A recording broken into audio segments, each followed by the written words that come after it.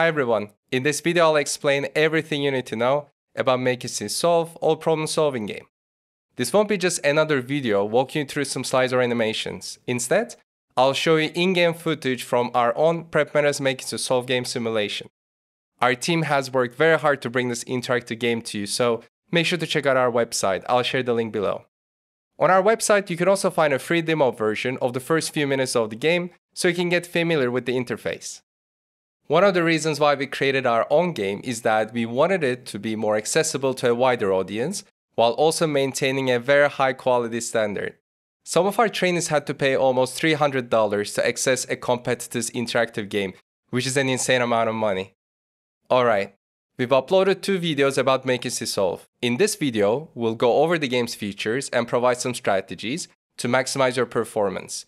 I suggest you watch this video first. Meanwhile, we released our second video where I solved the entire game, so you can watch and solve it with me simultaneously. You can find it here, I'll share the link. Great, let's get started.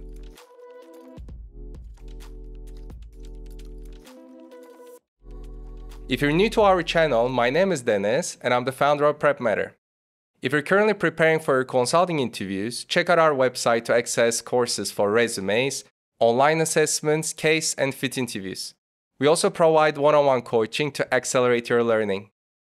Alright, McKinsey typically sends the Solve game automatically a few hours after you submit your application. You'll be invited to an interview based on your resume, as well as your performance in this game.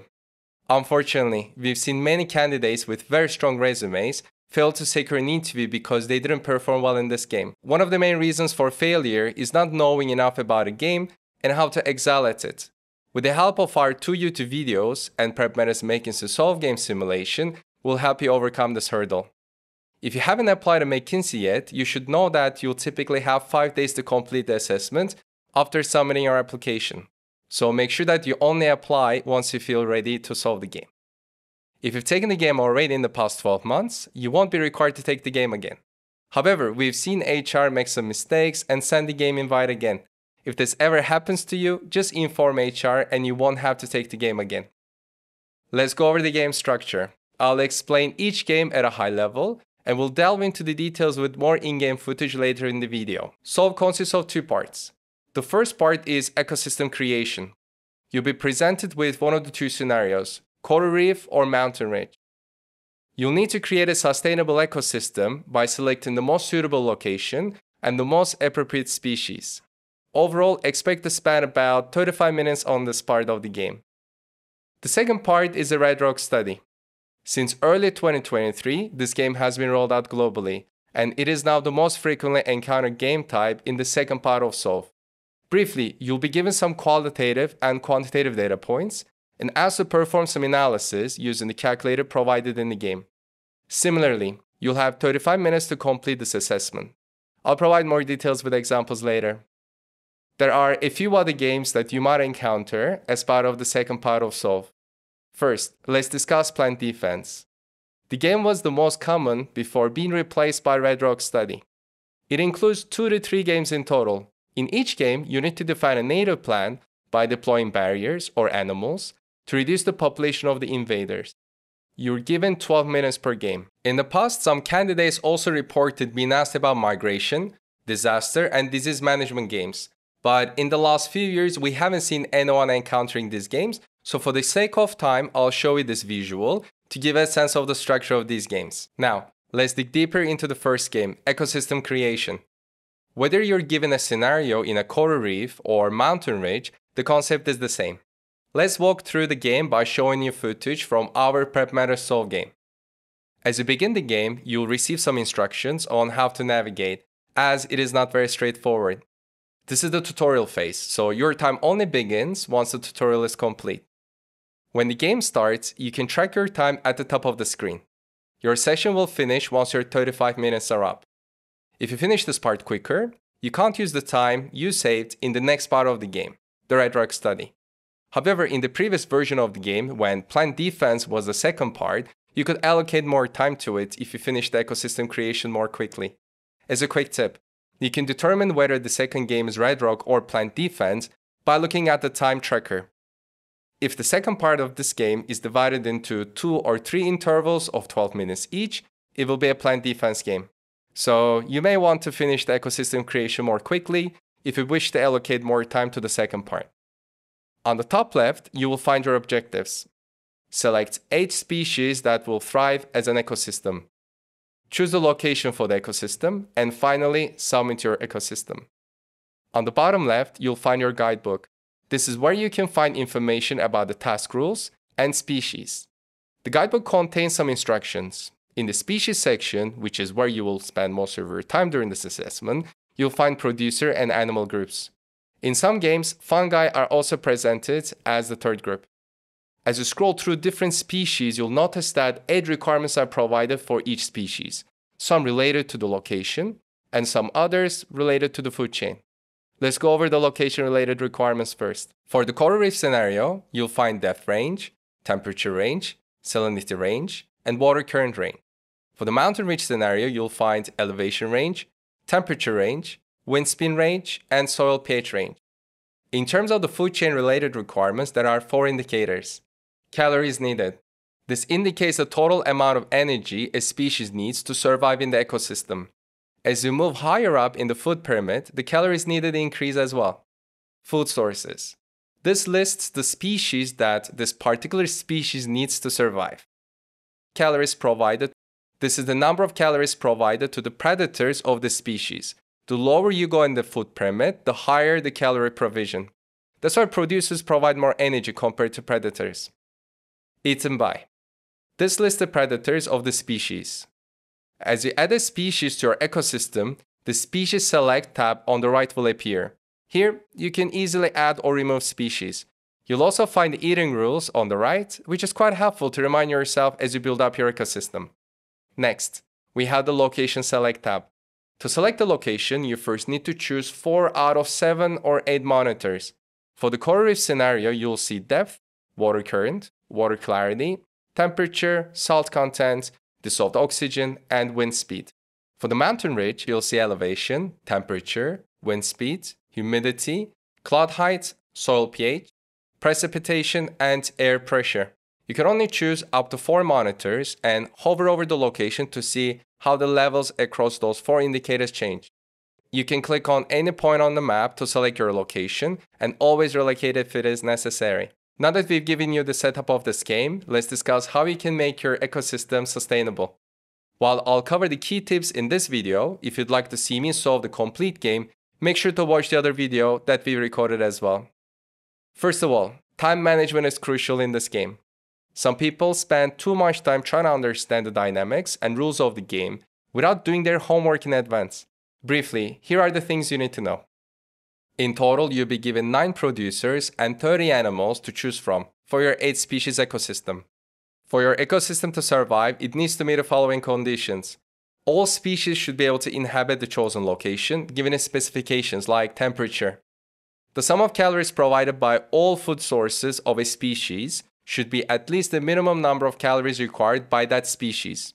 For example, if an animal requires 2,000 calories but can only eat 2 other animals that together provide 1,500 calories, this ecosystem will not be sustainable. Each species should not be eaten into extinction. For instance, if a producer provides, say, 5,000 calories, but the total calorie requirement of a few animals that eat this producer is 5,000 or more, then this producer will not survive. Some animals need to compete to eat the same food source. In this case, the hierarchy starts with the animal that provides the highest calories. After they have consumed their share of the food source, the next animal can take over. For example, if animal 1 provides 3,000 calories and requires 1,500, and animal 2 provides 2,500 calories and requires 2,000, and they both eat producer 1, which provides 5,500 calories. In this case, animal 1 will eat first. After this, producer 1 is left with 4,000 calories, and then animal 2 can eat, leaving the producer with 2,000 calories. If an animal eats multiple food sources, they'll start with the one that provides more calories. They will only move to the other food source if the first is fully depleted. However, in this case, the ecosystem will not be sustainable. For instance, if animal 3 requires 2,000 calories and can eat 2 food sources providing 1,500 and 1,000 calories respectively, it will start with the 1,500 calorie source. Once the source is depleted, the ecosystem will become unsustainable. Now that we've covered the key rules of this game, let's discuss some tips to help you perform well. Don't rush into selecting your species yet. First, examine one species card to check which 4 location specifications are relevant in the game. While we mentioned earlier that these typically include elevation range, temperature range, wind speed range, and soil pH range, it's wise to double check at the start of the game to be safe. Next, you want to identify a pattern for each of those indicators. Typically, the species are categorized into 3 different location groups. To give an idea, let's look at Prepmatter Solve game simulation. For the Mountain Ridge game, you'll notice species have 3 different elevation ranges: 300 to 900 meters, 901 to 1,500 meters, and 1,501 to 2,500 meters. By selecting one of these ranges, you've already narrowed down your species options by 2/3. After this, briefly review the species to understand if there is any pattern with the other 3 specifications. Now you can select your location more easily based on the elevation range you picked. If you've observed other patterns such as a common temperature range, you can also use this information to pick your location. This whole exercise of picking your location should take no more than a couple of minutes. You'll want to spend the rest of your time choosing the optimal set of species for your ecosystem. To recap, you're tasked with building an 8-species ecosystem. Our recommendation is to pick 3 producers and 5 animals. Start with the producers. The 9 producers in our set can inhabit 3 elevation levels. So if you've already locked in your location based on the elevation levels, you should only have 3 producers who can survive. Of course, for any reason, if you need to remove one producer later on, you can easily do so. Once you've selected your 3 producers, it's time to create your food web. I'll show you exactly how to organize your notes. All you need is a pencil, an eraser, and paper. Before I dive into this though, I want to address an alternative approach I've seen online, using an Excel template to input values that tell you if the ecosystem is sustainable. I strongly advise against using this tool. Firstly, such tools only indicate if a set of species can survive in the environment, not necessarily giving you the final 8 species outcome. Secondly, we all know McKinsey tracks your cursor and keyboard activities, so there is always a chance that they may detect you using external software.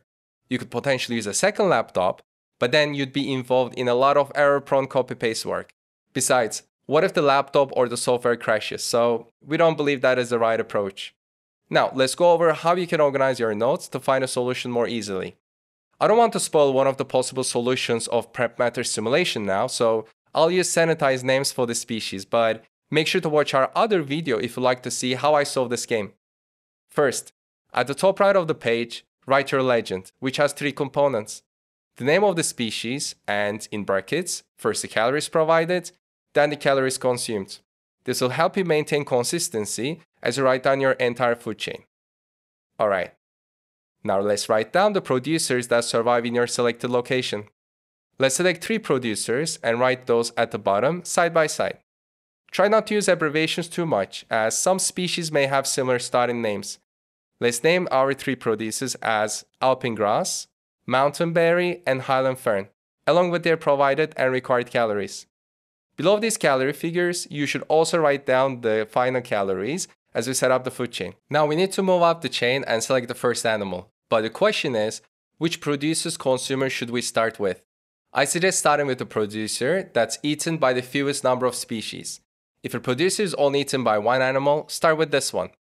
Looking over our 3 producers, it seems that mountain berry is only eaten by one animal, so let's start with this.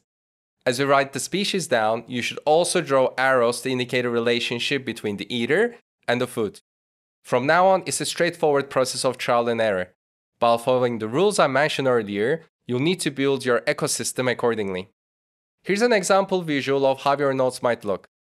If your ecosystem doesn't work, you may want to change your elevation group and move to the other 3 producers. If you'd like to solve an example alongside me, you can pause this video now and watch our other YouTube video where I solved the entire game. Great! I hope this introduction to the ecosystem was helpful. Let's switch to the second part of the game, the Redrock Study.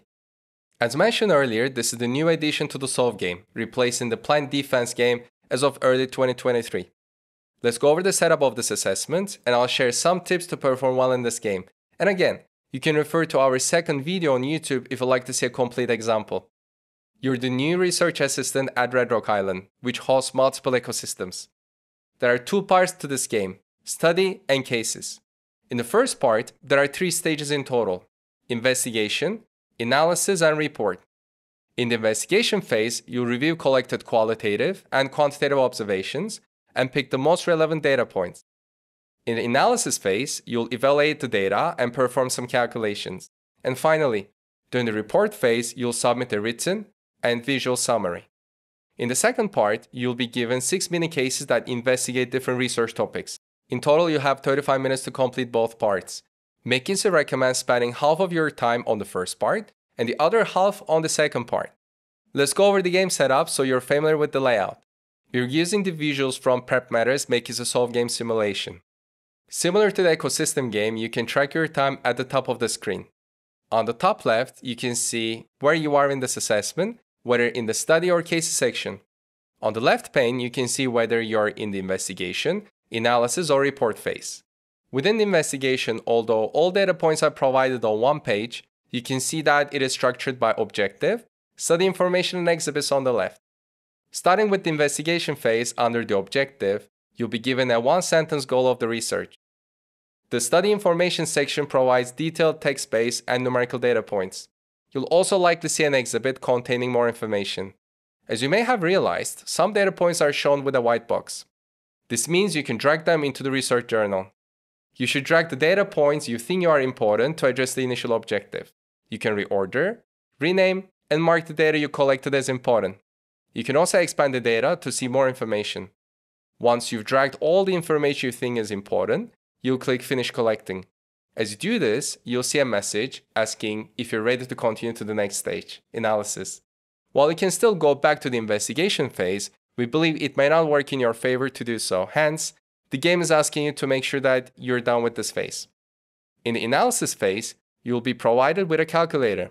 To answer some questions, you need to perform some calculations.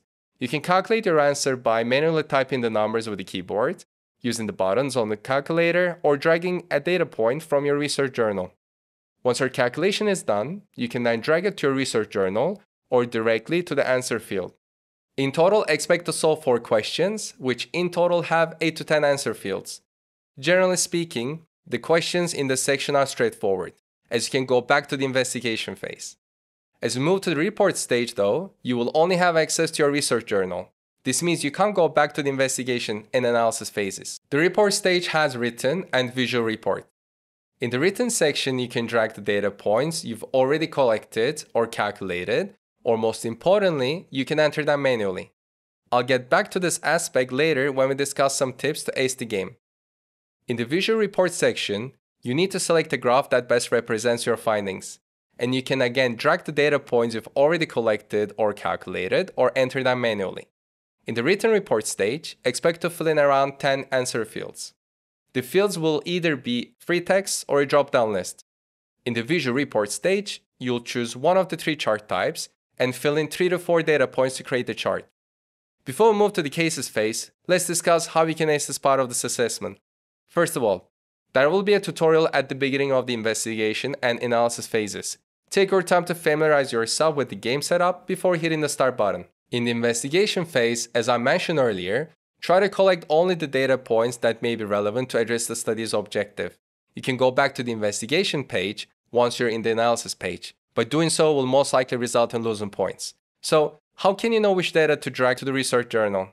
First, always drag the study objective. It will help you refer back to it easily. Even if the text in the box is cut short, you can always extend it to get a full description, so make use of it. Next, try to identify the white noise. For example, in the Nolatils ecosystem example of Prepmatter Solve game, the objective is to analyze changes in different ecosystem variables, such as snowfall, glacier area, and the number of species in Nolatils. This means we don't really need to drag the information in the last paragraph, which is about the number of hotels, climbing camps, and tea houses in the mountains.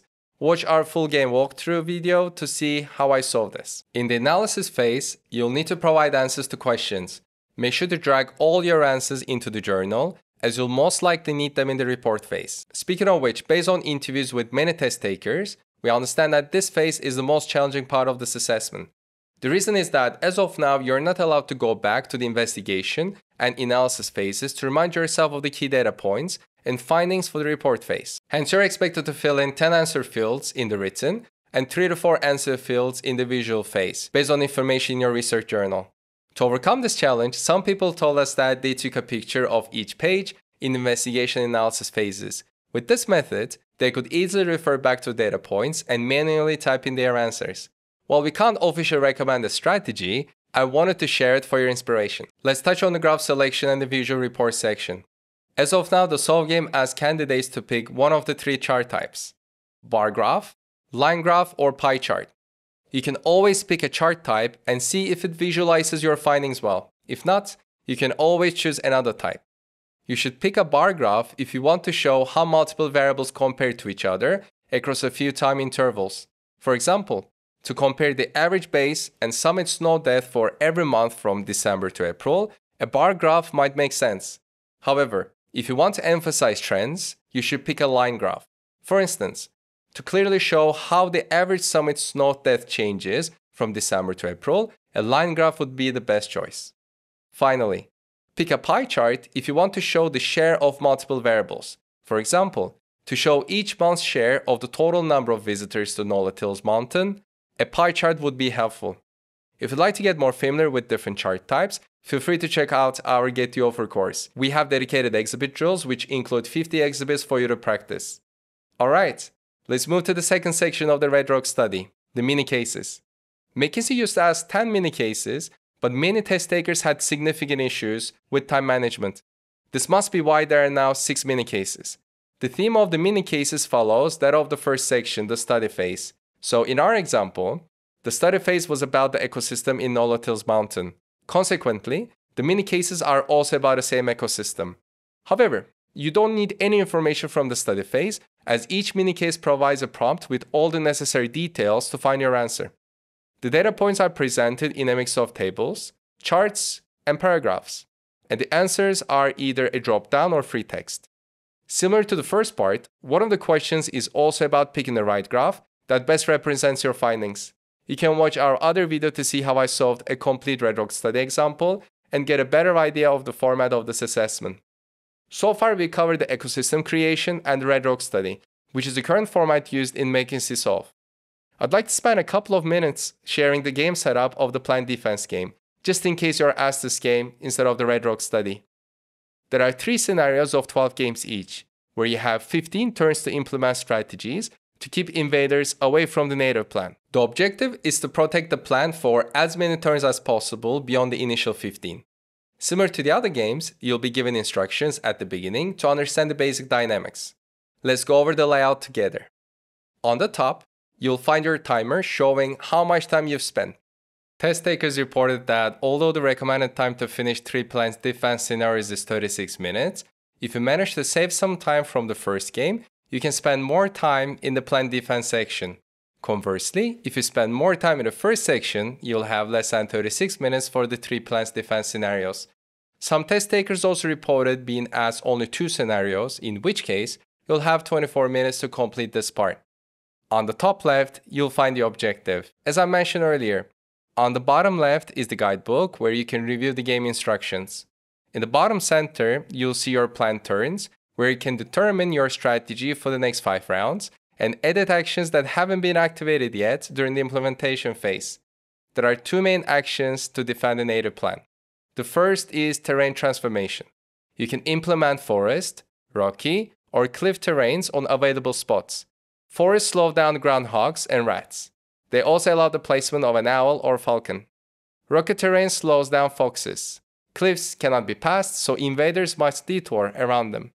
The second action type is placing defenders like foxes, owls, rock pythons, timber wolves, and so on. Each animal can be placed on different terrains and has varying levels of attack range and damage. Our recommended strategy is as follows. Since new invaders appear regularly from different parts of the map, you should focus your actions around the native plan, usually in the center. You'll know each invader's route, aiding in resource deployment decisions. Also, Diversify your resources, as you don't have an infinite amount of each. Revise your strategy if a new invader appears elsewhere on the map. You can edit your plan and don't need to implement all your initially planned 5 actions.